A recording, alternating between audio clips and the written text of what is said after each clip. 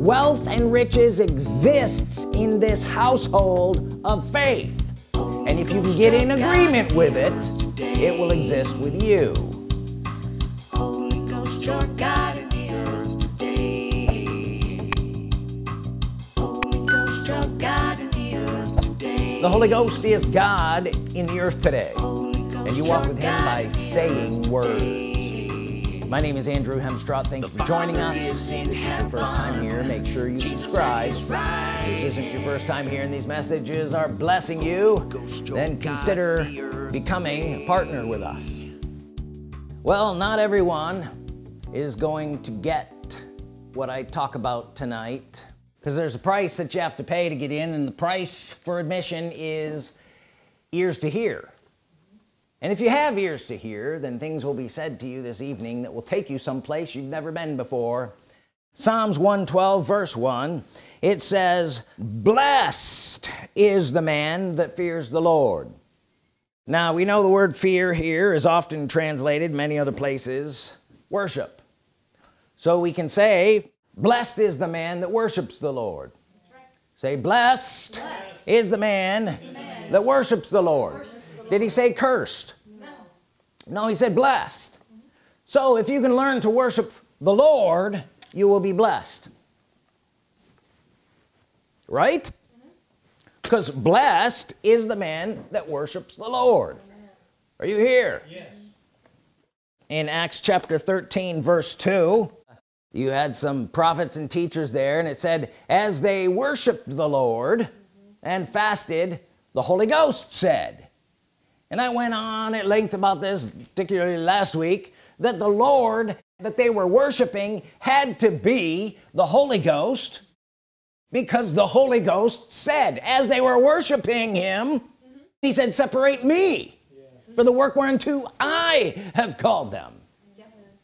The Holy Ghost. Talking about the Holy Ghost, it was talking about the Holy Ghost. It was talking about the Holy Ghost. Are you here? I'm talking about the Holy Ghost. If you can learn to worship the Lord, the Holy Ghost, you will be blessed. Blessed is the man that fears the Lord, that worships the Lord. In 2 Corinthians 3:17, we won't turn there because I'm going to read more of this psalm. It says, now the Lord is that Spirit. Now, in our day, the day that the Apostle Paul wrote that verse of Scripture, he said, now the Lord is that Spirit. Jesus never turned into the Holy Ghost. I'm sorry. The Holy Ghost is God in the earth today, and he's the one that we walk with, and we walk with him by saying words. And some of those words you should say are, I worship you, Holy Ghost. Psalms 112 again. Blessed is the man that worships the Lord, that delights greatly in his commandments. His seed shall be mighty.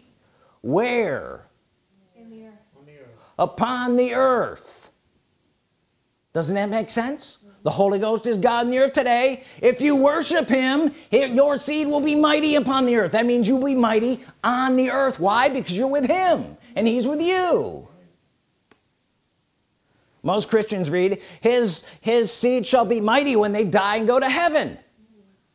No, his seed shall be mighty upon the earth. The generation of the upright shall be blessed. Say blessed. Get used to it. Say I'm blessed. Say I'm blessed all the time. I'm blessed coming in. I'm blessed going out. And I'm blessed coming back in. That's all the time. Either coming or going. Verse 3, wealth and riches shall be in his house. Wealth and riches shall be in his house. Say wealth and riches shall be in my house. Right? Yes. Who's this to? The one who has learned to worship the Lord. Now the Lord is the Holy Ghost, that Spirit. We've learned to worship him, and we're blessed, and we're on the earth, and wealth and riches shall be in our house. Why in our house? Because he's in our house. Right. What? Know you not? Your body is the temple of the Holy Ghost. If you're in your house, he's in your house. We also have a household that we're in. Wealth and riches shall be in our household. Can you understand that? Yes. Galatians 6:10, it says the household of faith. Say the household of faith. The household of faith. Now, part of this verse that we just read here is the man who fears the Lord or worships the Lord. Wouldn't fearing and worshiping the Lord be part of his faith? Part of the way he believes, part of his religion, the way he does things? Say the way he does things. Because we saw that's how he was doing things, and now on the earth he was blessed, and wealth and riches was in his house, in his household. It exists. Listen, wealth and riches exists in this household of faith, and if you can get in agreement with it, it will exist with you. Well, I have a household of faith. People all over the earth now who are beginning to worship the Holy Ghost who never did before, and they're entering into this household of faith. Say this household of faith. It's a different faith, as in it's a different way of believing. It's a different way of living. Is this different? Yes. That's different. I told you this is for people who have ears to hear. People who know that the Holy Ghost is God in the earth today, and you walk with him by saying words. That's the household I'm talking about. That's the household of faith that you're in. I'm now a worshiper of the Holy Ghost. If you stay with us long enough, you'll come to the conclusion that the Holy Ghost is God in the earth today. That's a faith. That's a household of faith that you're believing differently. Does this make sense? Yes. Don't you think God will go and inhabit a house that he's worshiped in? That's the household of faith. He's in. Listen, he says, I'm in that household of faith. He's in that house. 1 Corinthians 6:19, what? Know you not your body is the temple of the Holy Ghost? Most people would have no idea, although they just think, yes, the temple of the Holy Ghost, that means the Spirit of God, the force of God, the wind of God, those kind of things, the anointing. But when you say he's a person and you worship him because he's God, that's where they check out. Well, you don't worship an anointing. I'm not worshiping an anointing. I'm worshiping God. Amen. And I'm blessed because of it. Amen. Galatians chapter 6 verse 10, as we have therefore opportunity, let us do good unto all men, especially unto them who are of the household of faith. Say the household of faith. The household of faith. Well, we have a household of faith. I hope you're getting this. You're not alone. You're in a household of faith, of other people, of like-minded believers who worship the living God. Would you be all right with that if I said people who worship the living God? Say, I'm part of those, who worship the living God. Who is the living God? The Holy Ghost is the living God. That's the household of faith that you're in. If you worship the Holy Ghost, you are in this house, this household of faith, this household that believes the Holy Ghost is God, and you walk with him by saying words. Is that faith?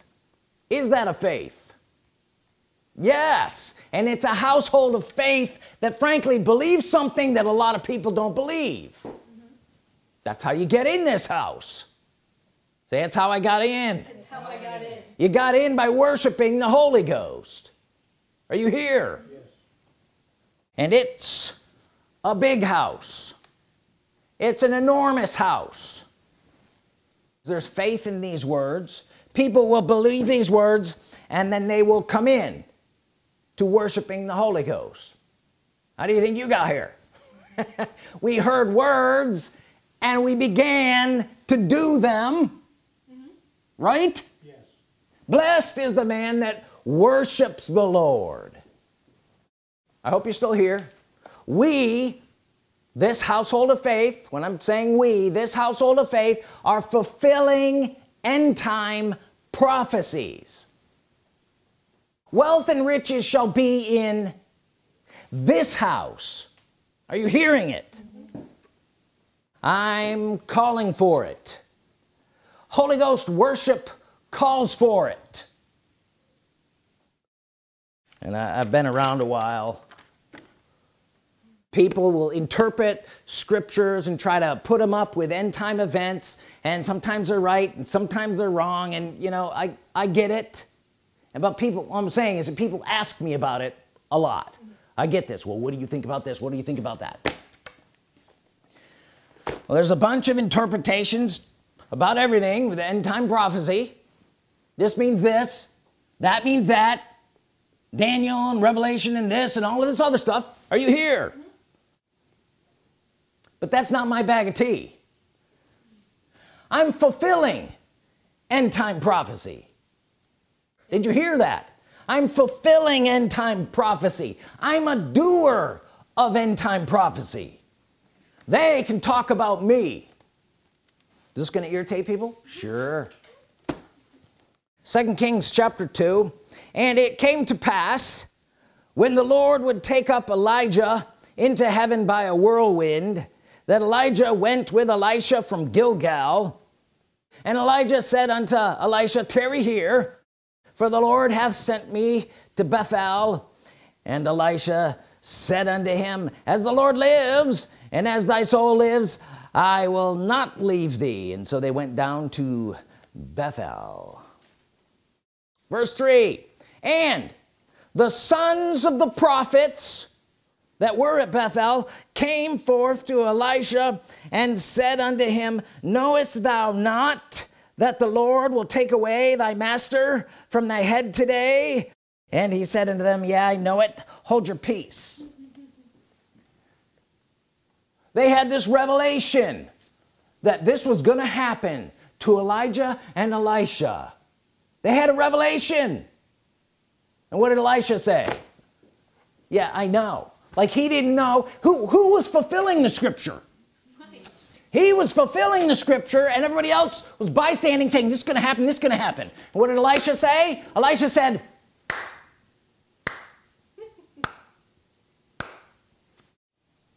we're fulfilling end time scripture. I've got news for you. I am a doer of end time scripture. Say, I'm a doer, of end time scripture. They can write about you. Haggai chapter 2 verse 7, and I will shake all nations, and the desire of all nations shall come, and I will fill this house. Say, this house. This household. This household of faith. I will fill. Who's the I, you suppose, here? It's got to be the Holy Ghost. He will fill this house with glory, saith the Lord of hosts. Verse 8, the silver is mine, the gold is mine, saith the Lord of hosts. The glory of this latter house shall be greater than the former, saith the Lord of hosts, and in this place will I give peace. Wealth and riches shall be in my house, in this household of faith, which is one that acknowledges that the Holy Ghost is God in the earth, and we walk with him. Are you here? What about fulfilling that verse of scripture? What's it going to take to fulfill that verse of scripture? You walking with God in the earth. 1 Timothy chapter 6 verse 17, charge them that are rich in this world, that they be not high-minded nor trust in uncertain riches, but in the living God. Who's the living God? Holy Ghost. Who gives us richly all things to enjoy? Living God gives us richly all things to enjoy. The glory of this latter house being greater than the former. We're fulfilling that end time scripture. Why? He is why wealth and prosperity is a big deal to him. It's always been a big deal to him. It hasn't been a big deal to you and your religious thinking, but it's been a big deal to him. Well, in my house, my household of faith, people who worship the Holy Ghost and walk with him in the earth by speaking in agreement, my household of faith, our wealth and riches shall be.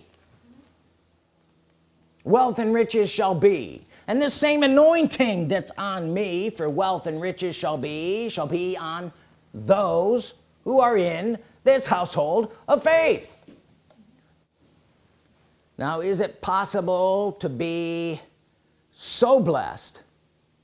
Say so blessed. So blessed. Is it possible to be so blessed that God, the Holy Ghost, makes even your enemies to be at peace with you? Is that possible? Well, it's a scripture and it's a promise coming from the promise, the Holy Ghost. Proverbs chapter 16 verse 7, when a man's ways please the Lord. Do you suppose worship please the Lord? Do you suppose faith pleases the Lord? Yeah. Faith is speaking in agreement with God the Holy Ghost. Worship pleases God the Holy Ghost. When a man's ways please the Lord, what if I don't? What if I don't speak in agreement with God the Holy Ghost? What if I don't worship God the Holy Ghost? What about that? Does that please him that much? No. He may be mildly amused, but he's not pleased. Are you here? Yes. When a man's ways please the Lord, he makes even his enemies to be at peace with him. Is it possible to be so blessed that even your enemies are at peace with you? Yes. Straight up. It's a fact. It's a Bible fact. Where are we going? In fact, in 1 Kings 5:4 it says Solomon had peace and rest on every side. Wealth and riches shall be in my house. Wealth and riches shall be in my house. I speak it every single day, and when I say my house, I'm saying you, this household of faith that I'm in. Wealth and riches shall be in it. Are you in it? Well, there are things that we believe in this household of faith. You all right with that when I say household of faith? It's a household of faith. It's a way we believe that's different than a lot of other people. A lot of things are similar, but a lot of things are it's just different. Well, there's a lot of things that we believe in this household of faith. Prosperity. Do we believe in prosperity? Healing and health. Do we believe in that? Yeah, for every sickness and every disease. There's not a single one that's left out of it. God heals every sickness and every disease, and we believe for it. Why? Because it comes from him. He's the Holy Ghost. He lives in divine healing and health. He is divine healing and health. What about prosperity? He is supernatural prosperity. How about youth renewal? Yes, youth renewal. Things we believe for here in this household of faith. Wealth and riches shall be in this house. Proverbs chapter 10 and verse 22, the blessing of who? The Lord, the Holy Ghost. The blessing of the Holy Ghost, it makes rich, and he adds no sorrow with it. Say, he adds no sorrow with it. How many sorrows is that? Well, that's zero, right? Zero sorrows. That's what you want. You want to be made rich and have the sorrows not added and removed. Get in agreement with it. Get in agreement with me, says the Spirit of the Lord, and you shall have these things come quickly to pass. The problem has been your mouth not being in agreement. And as you begin to agree, he will rise up in you and around you. Things will never be the same. The blessing of him makes rich and adds no sorrow. No sorrow. I like to say it that way. I say no sorrow. Try that. Say no, sorrow. Made rich, no sorrow. Well, so many of the promises of God are flat out open-ended, unqualified, no sorrow. What could some sorrows be? Sickness would be a sorrow, right? Problems would be a sorrow. Problems you didn't overcome would be a sorrow. The reason is it's him, and the blessing is up to and including all of himself in full manifestation in your life. That's no sorrow. No room for sorrow. Things we believe for here in this household of faith, and you need to get in agreement with it. Get in agreement with me and get in agreement with all of those other people that are in this household of faith. Do you understand? And by agreement I mean saying that, saying the same thing. Wealth and riches shall be in my house. Psalms 107 and verse 20, he sent his word and healed them and delivered them from their destructions. Say, he sent his word and healed me and delivered me from my destructions. What destructions? Again, not qualified, open-ended. All destructions. Could old age be a destruction? Sure. People are destroyed from a lack of knowledge.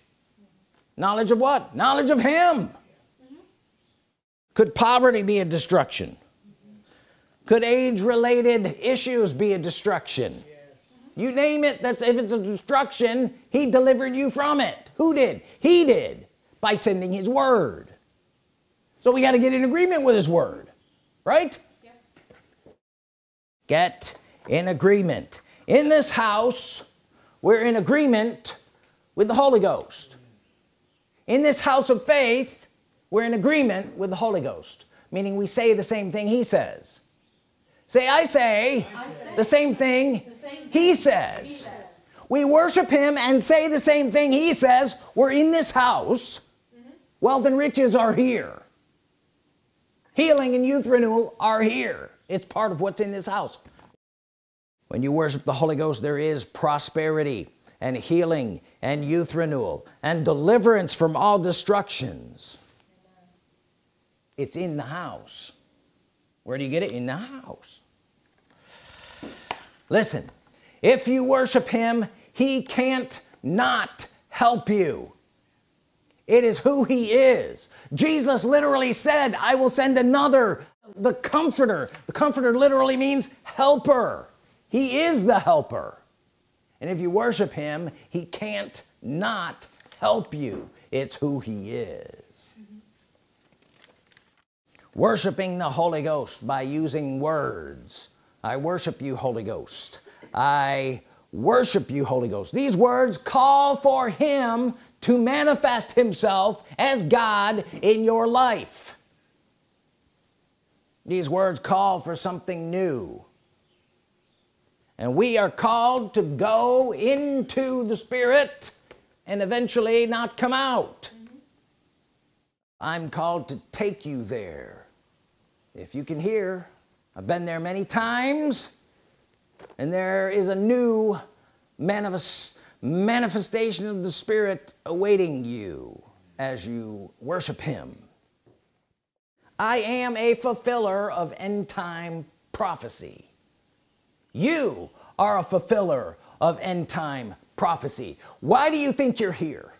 Why do you think you're in the earth today? You know, I've often asked God, well, why are you giving me this message? I've said it, you've heard me say it before. Why me? And I've heard him say, because they would not go here. Some of them will just talk about it. Have you been talked about before? Some of them will just talk about it, but we will go there. Let them talk. Let them be the ones standing on the other side of the river saying, did you not know? And we're like, slow clap. Yes, we know. I am a doer of what they talk about. Can you hear that? I'm a doer of what they talk about, and it's bigger than me. I never get up here and tell you things that I thought up and dreamed up. I'm not telling you that. It's bigger than me. It's his house. I have some things to say in a second. It's his house that I'm speaking of. If I do my job well, I'm saying his words. Listen, this is my house, my household. Get that straight. It's my household of faith.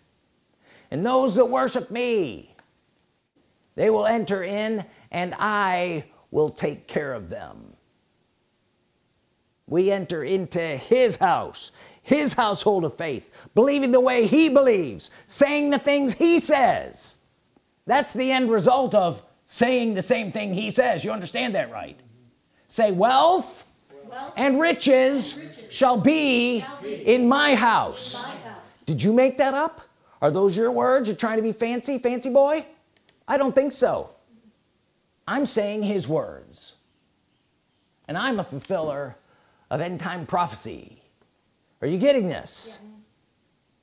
Thank you, Holy Ghost, for manifesting yourself in these people today, that they could hear the word of the Lord say to them, rise up, I say, and be strong in me this very day, and I shall show you a new way.